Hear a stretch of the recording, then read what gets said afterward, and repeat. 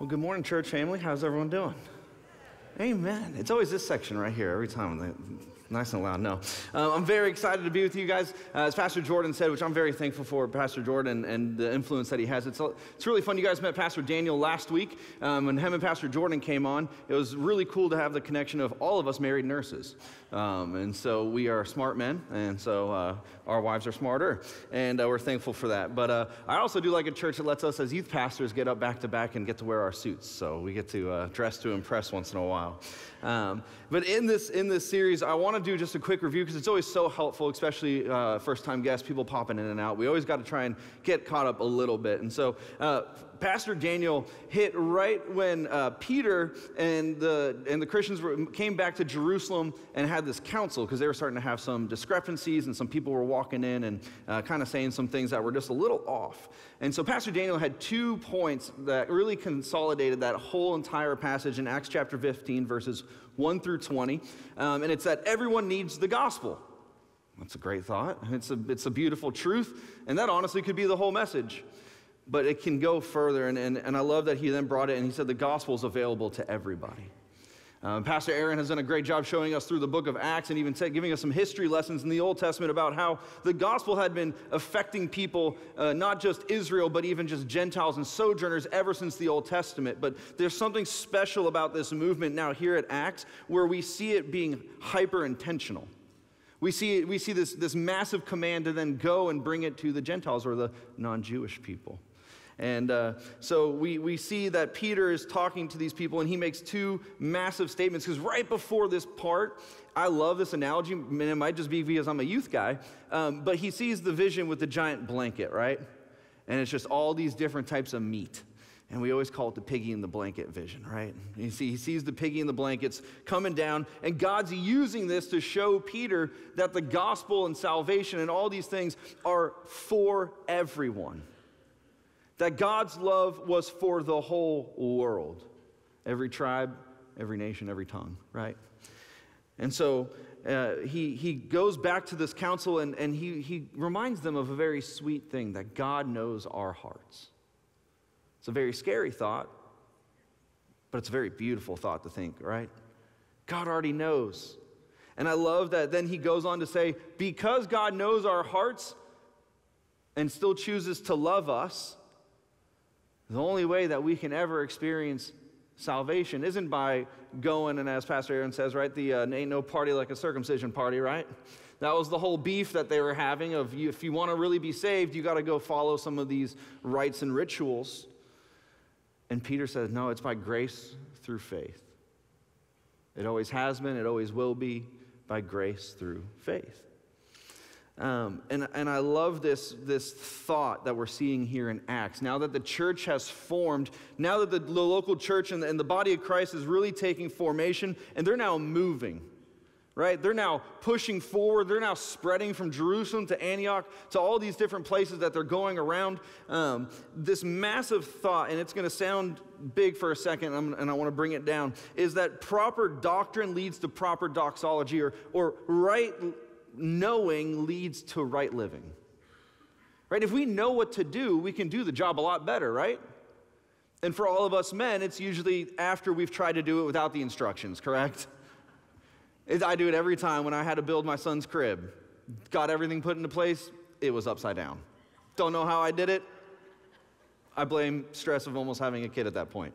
But then when I read the instructions, it made perfect sense.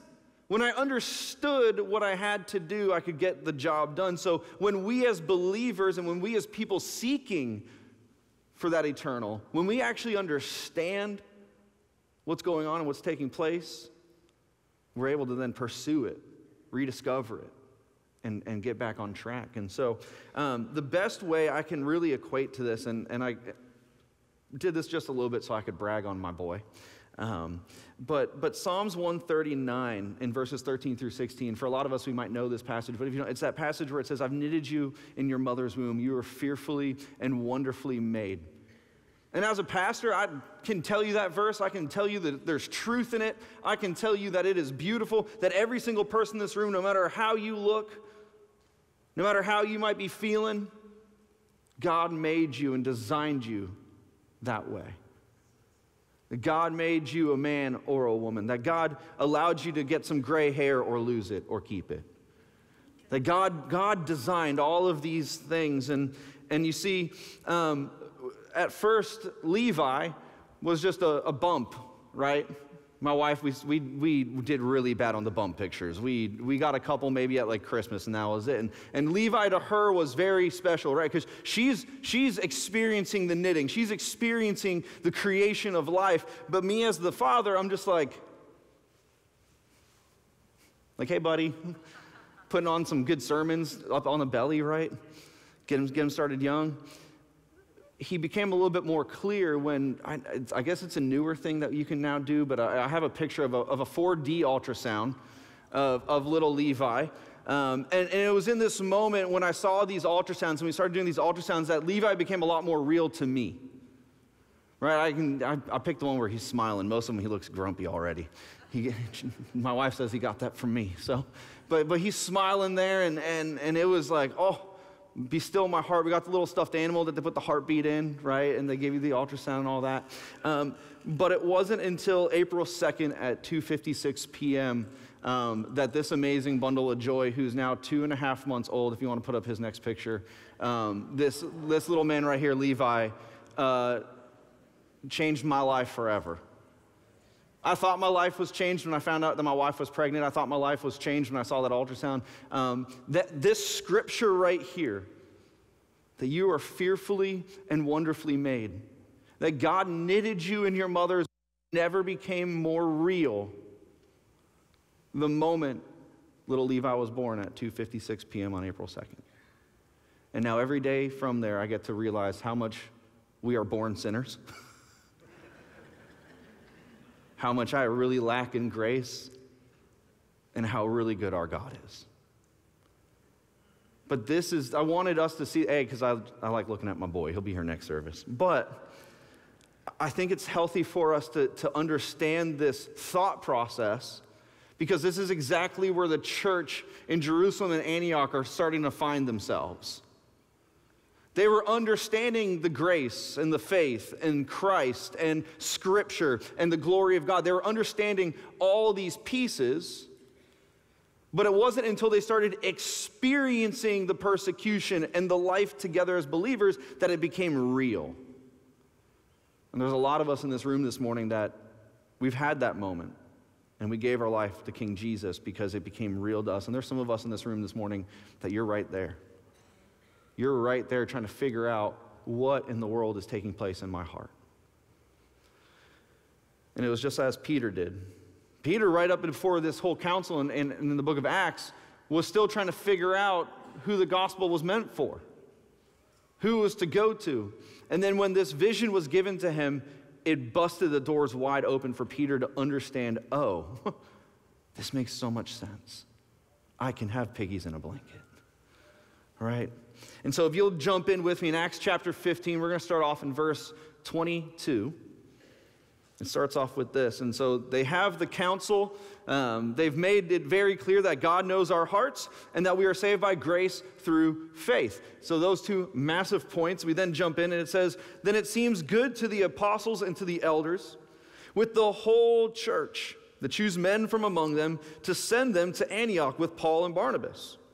They sent Judas, called Barsabbas, and Silas, leading men among the brothers, with the following letter, and this is what it said. It said, the brothers, both the apostles and the elders, to the brothers who are of the Gentiles in Antioch and Syria and Cilicia, greetings. Since we have heard that some persons have gone out from us and troubled you with words, unsettling your minds, although we gave them no instruction. And as we see already here in the opening of their letter, that this church was doing. It was not an act of human means alone to see that the church was now developing in Antioch. The fact that Gentiles were now being pursued with the gospel. And not only that, the church in Antioch was sending relief to the church in Jerusalem, headquarters. See, here's the beauty of the movement of the local church was so powerful. It was saving both these people. It was causing Satan and our sin to attack in more devious ways. See, when the actions of God are powerful, the snares of Satan are prowling all around. When God is working, Satan is running up behind just trying to figure out what he can do to foil it. It wasn't by accident that they put in the letter, we have given them no instruction. Because there were people from amongst the group who held the title and took the label and then went out and were saying, hey, you have to be circumcised. Hey, you have to follow these rites and rituals and traditions or else you won't be saved. Trying to do it all under the banner of the local church. See, when God is working in the church, when God is moving, Satan's always prowling. And I think sometimes we always look for the outside in. But when God's working so powerfully and so quickly and so organically, it can sometimes happen from the inside out. And so the first reaction to those who are sound in the word and in the faith was to be what? They were unified. See, when God is working in his church, when God is moving in his local church, especially this church that's now on the move, the first step that the leadership of the church did is they pushed down the beautiful reality of what they called unity. Peter and them could have easily just made a decision on their own and said, this is final word, this is final say, go take it back, let us know what takes place in like 2 or 3 weeks. But what does the opening part in verse 22 say? It says, it seemed good to the apostles, the elders, and then the whole church. It's a lot of people giving their say. See, even back then in the Bible times, it's always better to make group decisions than to make a siloed decision. Because when God is working and people are aware, it makes it a lot harder for those who are trying to be unaware, stay gullible to it. God's moving. God's working. And so when people push against it, they're going to be revealed because those who are in the truth are unified. It said the apostles, the elders, and the whole church. It goes on to say in the letter, it says, it has seemed good to us, having one accord, there's the unity again, to choose men and send them to you with our beloved Barnabas and Paul, men who have risked their lives for the name of the Lord Jesus Christ. I love this. They didn't just seek for the unity. They also sought wise counsel. And not only did they seek the wise counsel to write the letter and then just send it off with any Joe Schmo, they said, we want to send this letter that is representative of our word and of our body of Christ with our best people. But what made them the best people? It wasn't their eloquence. It wasn't the fact that they looked somewhat decent in a sports coat and jeans. Thank you. It was verse 26. Where it says, men who have risked their lives for the name of our Lord Jesus Christ. See, when it comes to defending the unity of the church and her message, we must understand that unity is found in the presence of God. If I'd walked and talked to every single one of you, I can find out what you're passionate about. If you talk to Pastor Daniel, it doesn't take too long to find out that he's a UK fan. Even when I walk by his office door when it's closed, the blue lights are still on. His car has the massive decal, right? He is passionate. You'll also understand very quickly I know nothing about college sports because I'm not passionate about it. Sometimes I want to be, and then I just get confused. But there are those who they find camaraderie in those things, right? It's super easy to get on fire for something when there's more people getting on fire about it too, right?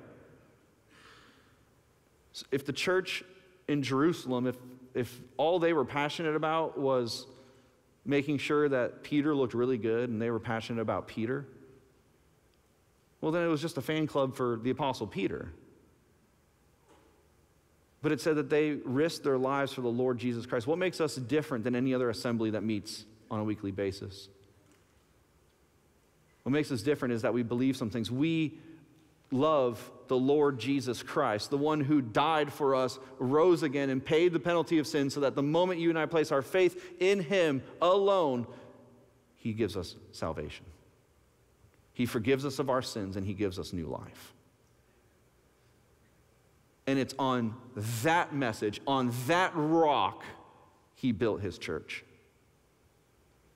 And these men saw such reality. Later on, Paul would scribe out, right? To live is Christ, to die is gain.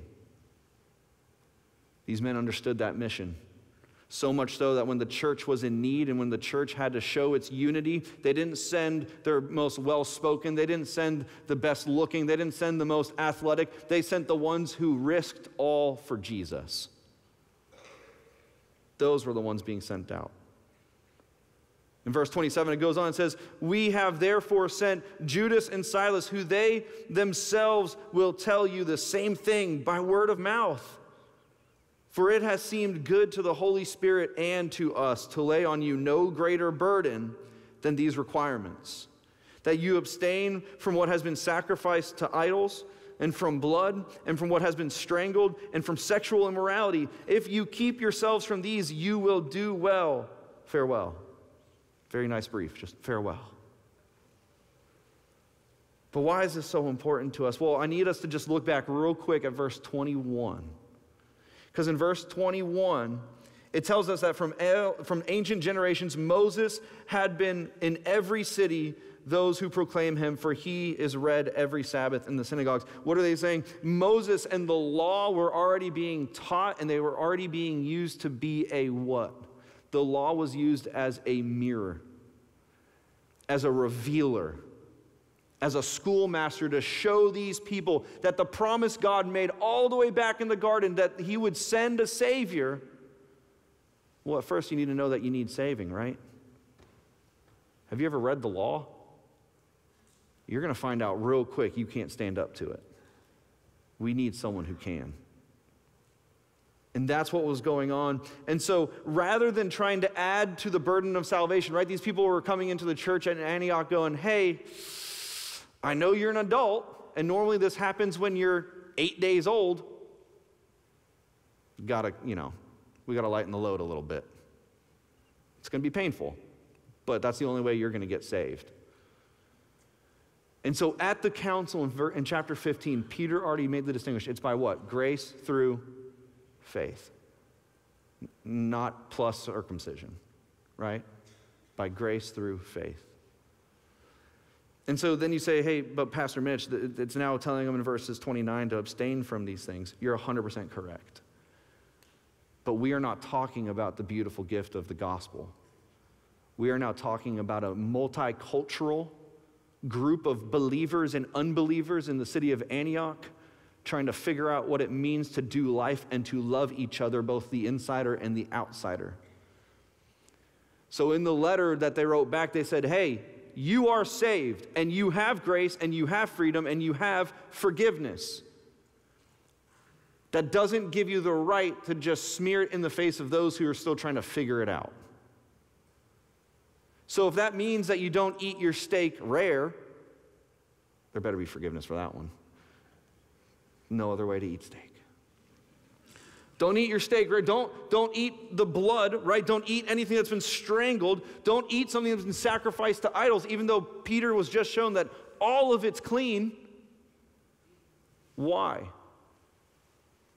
Because if they can humble themselves to the point where they can say, "Hey, we are so strong in Christ that we are willing to make some substitutions in our daily walk to show you how much we love you as you come in as a potential fellow brother." Right? There are liberties in our life that we now have in Christ. But do we use those liberties if it could make a brother stumble? No way. If I have a fellow believer or a fellow friend who's curious about church and I know he struggles, he's an alcoholic, and I go, "Hey man, go meet me at Buffalo Wild Wings." And when he comes up, he meets me and I'm just chugging down a beer. Am I committing a sin? No, not necessarily. But what I am doing is I'm causing a brother to stumble. I'm causing a brother to see as a weaker vessel that maybe his alcoholism isn't that big of a deal. Right? And so I would rather abstain from something that I know isn't bad or isn't a sin, if by hopes it means it can get that person to the same gospel message that now gives me freedom. So hear us very clear. We're not saying that to add this to your gospel. The moment you give your life to King Jesus, you are what? You are justified. You are made right. Your price has been paid. You are eternally secure. You are his. But from that moment till the moment you get called home to glory, there's this very, either sometimes long, sometimes short, period of time that we like to call sanctification. It's where you're being set apart, and every day you're being conformed to the image of Christ. I like to tell our high school students this: sanctification is pretty much like spiritual puberty. It's very weird. A lot of times it's very uncomfortable, but we're growing. The voice gets deep, right? The muscles start to set in, right? But we're growing, and you're going to stumble and you're going to fall, but you're never going to fall out, and you're never going to stumble away because you've been paid for. You're now just being conformed into his image. And so that's where he's getting at. But something else that's very important to understanding this is that we also have to understand that this church was trying to see something that was beyond human means. Did you notice in the letter, it said, "For it seemed good to the Holy Spirit and to us." We have some real talented, amazing people in our church. Most of you really are. Most of you can contribute something that I could never. I'm never going to be like these musicians up here. Pastor Aaron heard me sing this morning. He moved a seat over, right? But we're giving glory to the God. It's a joyful noise, not a good one. We have a lot, but here's the thing about talent and a lot of our gifts that we can contribute with, they can be taught. They can be worked on. They can be grown. And we can build a really outwardly looking, successful church. But what we want here at Indian Rocks and what we're trying to do long term is we don't want to just look wildly successful. We want people to look and say, how in the world is anything like that being accomplished? How is God doing those things through that church at Indian Rocks? You want to know how? Because of the Holy Spirit. We are asking God to do a work that can only be accomplished by something that brings us further than human talent and effort.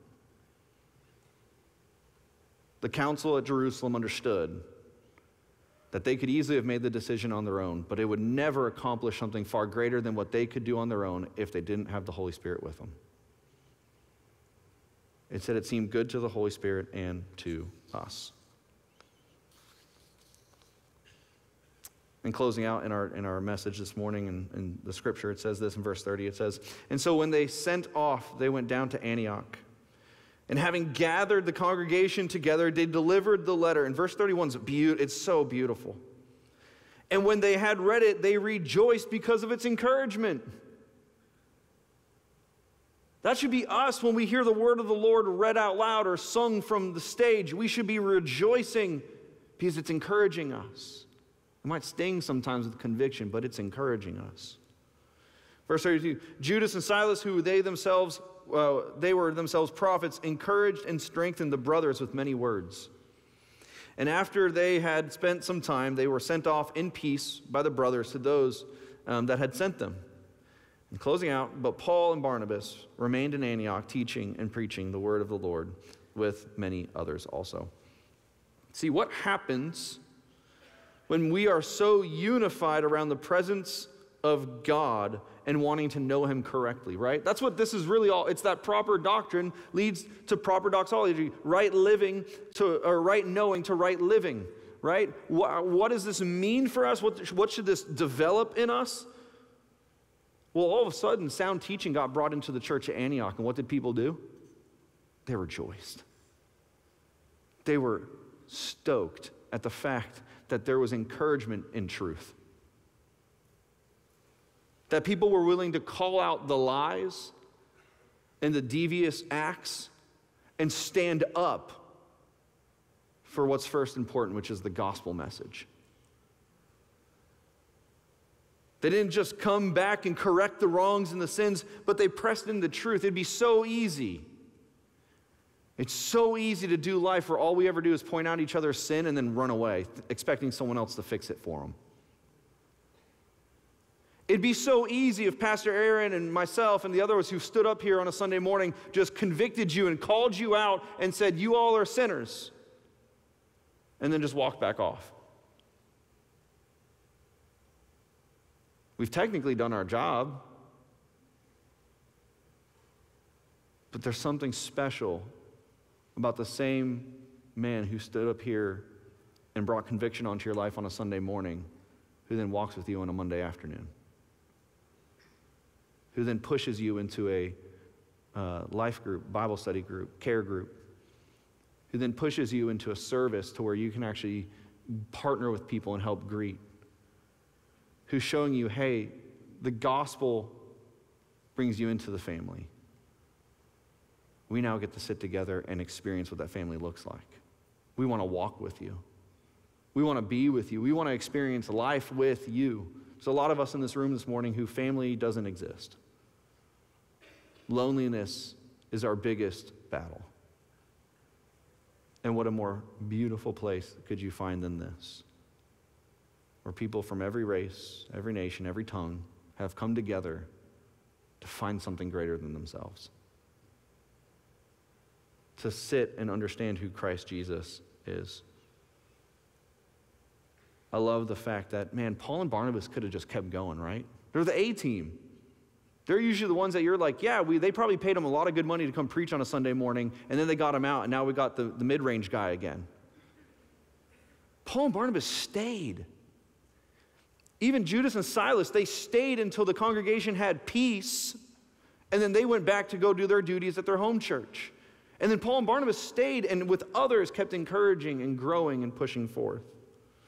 So what are some closing thoughts that we have for you guys as we sit and think about a church on the move that is experiencing God's presence? Well, first, we believe some things. If you have your fill in the blank, we believe some things. Right? If we don't believe some things, then we're just a bunch of people kind of sitting here doing a bunch of nothing, right? We got to believe some things. It's the gospel. It's of first importance. 1 Corinthians 15, that Christ Jesus died for our sins, right? He was then buried and rose again on the third day. Jesus Christ is the only way to heaven. He is our salvation. It's by grace through faith, right? In Christ alone, according to Scripture alone, for God's glory alone. We as a body of believers have to believe some things, and when we have unity in those beliefs, it's a pretty powerful force for the Lord Jesus Christ. Amen? So we got to believe some things. But we also see that this church, they're committed to gospel community. They didn't want to just be labeled another gathering. They didn't want to be labeled another just group of people that are really good human activists. No, they were searching for something greater. They were searching to really shine the body of Christ Jesus. That's why we encourage people all the time on a Sunday morning. We'd love for you to sit one and serve one, or sit one and study one. Man, what a better way to spend time with family than being able to sit under sound teaching together and then go do life together, whether it's by serving or doing a Bible study. This is the house of the Lord, amen? We got to be committed to gospel community and encouraging new believers. A church on the move that seeks God's presence, we encourage new believers. We don't just try to get new believers in the door and then just leave you in the dust because we're still going forward. We want to be like Paul and Barnabas, where we sit back and we work with you. And I want to throw up one last picture. Levi's story is something crazy awesome. But being a new dad, it was no greater privilege than have our pastors come in and just love on me as a new dad. See, that's what we need to be doing as older Christians. We need to be encouraging the new ones. They could have easily just said, well, he's born, you got him there, good luck. No, they made the point to come and just put their arms around me and my wife and hold my baby boy and tell me that, hey, you have family. And for some of you this morning, that looks like next steps. What is that? That looks like maybe giving your life to Christ. Finally surrendering to Christ. For some of you, it's about baptism, or it might be serving and plugging in. That's why we have the Next Steps lunch. It's free food. And you get to hang out with Pastor Aaron and us. We do it every month. If you've never been, I encourage you to go. And last but not least, a church on the move seeks God's presence by sending their best. As we're starting these neighborhood churches, as we're starting these neighborhood campuses, we don't just want to send the Joe Smo who's been here once or twice and really doesn't understand our family dynamic. We want to send those of you who have been leading Bible studies for the last 10 years to now go and help that church set up healthy Bible studies. We want to send you who have been top quality greeters to now go and be a smiling face of that new campus and show others how to smile. We got to send our best. Why? Because ultimately God sent his. And as we transition into this time of communion, we have to understand, for some of us it might be the first time, that God, he could have done many different things. God could have honestly ended the story in Genesis chapter 3 when we screwed it up. But God sent his son, so that whomever shall believe in him shall not perish, but have eternal life. And if you'll bow your heads with me, let's go to the Lord in prayer. Father, thank you for this morning. God, thank you that as a church on the move, as you're growing Indian Rocks and as you're developing leaders in this place, God, from the little to the big, from the boys to the girls, to the men to the women, God, to moms and dads, grandmas and grandpas, God, we need all of us to come together and be unified in your presence so that we can then go out into the darkness and be a steeple of light. So God, as we enter into this time of communion, I pray that we reflect, and for some, it's that last reflection before we finally jump all in, and for others, God, it's seeking that forgiveness and grace from you once more. So Lord, be with us in this time. Father, we love you. We thank you. We pray this all in your son's name, Jesus. Amen.